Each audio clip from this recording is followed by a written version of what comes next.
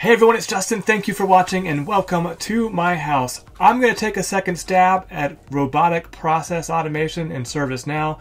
The last time I tried attempting this was in San Diego. I am now in my PDI. I'm in Utah, and fortunately I had figured out how to get RPA installed before it was available in Utah. So all I did before hitting the record button for this episode or for this video is I went in and updated the RPA Hub app, the RPA plugin bundle app, and I installed the RPA sample template, which was not installed in my PDI. So these were the three things I did before recording the video. The other thing I did before recording was I uninstalled RPA Design Studio and the related applications. There's like a login attendant, unattended or attended robot or something like that. There's three things I uninstalled from my Windows machine, and that's what I'm remote desktoped into now from my Mac. I'm in my Windows box. So we're just going to do, I want to get the engine back installed, and I just click something to do a dashboard. Okay, so we'll go to our All menu, and I want to get the Studio back installed. I don't know why my All menu is not working. Come on. Something's funky with the menuing there. Let's try clicking over here. Let's try clicking over there. There we go. That's got the, so if I click on favorites, okay, I don't know if this is a feature or a bug, but I'm in our remote desktop from my Mac to my Windows PC, and I have to click all the way here on my favorites to get into the filter box there for the All menu. Okay, so let's do RPA, and I want to do, let's do our robotic process automation. I haven't practiced this, if you can't tell. And I need to do the downloads, because well, if I click over here, let's see, there we go. Wow. I'm glad I'm recording this so you guys can see it, of what I'm having to do, or where I'm having to put my mouse to click on that. Okay, so I've got Design Desktop Studio 64-bit, Unattended Robot, Login Agent, and Attended Robot. I'm just going to do the Studio, so let's hit the, let's find the download button on that one. What in the world? I don't understand what is doing this. Let's see if I can tab. There we go. Tab is my friend. And there it's downloading. It's done. So let's go to, man, even my, it must be the whole session. Let's just, I'm going to make this a little bit smaller. Oh, full screen will work. They'll let me do stuff. Okay, I'm full screen. That works better. Alright, actually looks better in the video too.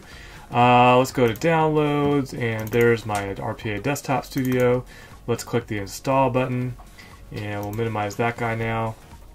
Let's see, the installer will guide you through the setup steps. Great. This is going to be for everyone that uses this computer. Next. And yes, I'll allow it to make changes.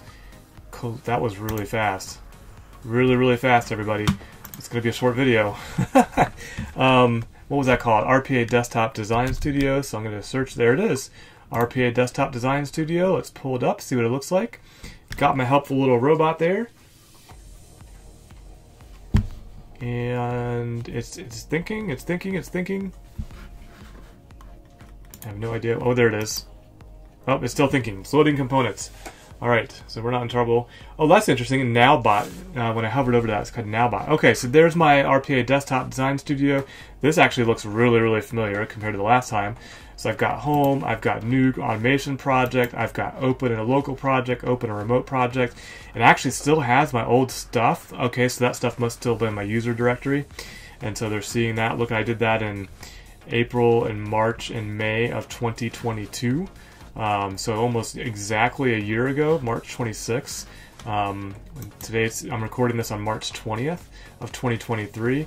There's the settings and back to my home page. So that was what I wanted. I'm just going to click on one of these, and actually let's do an unattended automation, and we'll go test demo for the YouTube,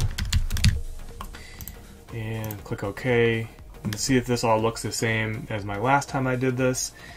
It's looking pretty similar. I did see in the release notes for Utah there was supposed to be like a change in the flash screen or splash screen. So I don't think it's called a flash screen. I think it's splash screen. And I'm actually not seeing much that looks too much different. So what you can expect is I'm going to keep going down this road. Now I've got everything installed, and I'd like to start playing around. And I think I've mentioned in another video, I'd love for it to help me out on my release note stuff and like that. But now I've got RPA Desktop Design Studio on my Windows machine connected to my Utah ServiceNow instance. Let's just check that connection there. Oh no, I don't. I was about to end the video. So let's get rid of that. I'm gonna have to blur out because that's my work stuff. So let's kill that one. This is actually my PDI. So we'll call this Justin's Utah PDI. And what's my, I don't know if that's still on the clipboard, but I can see it over there. All right, so https:// and I'm gonna not read this out loud, and I'm gonna blur it on the screen. Service-now.com, and we'll make that as our default. And the default launch browser is okay because it should be Chrome, which is fine with me. I'll hit save, and let's try connecting to it. I'm already logged in, so that makes sense. We will allow it, and then open the RPA host. It's flashing down here, and it looks like I might be connected. I am connected. My status is connected. All right, so I did extra steps I didn't realize I was going to do, but I've now connected to my Utah PDI. I've got RPA Design Studio, so check back here for another video. But mission accomplished for this one. I hope you found this video helpful or at least a little fun. If you did, please like, please subscribe, or share it with somebody who you think might be interested in robotic process automation in ServiceNow. And until next time, don't forget to always be learning.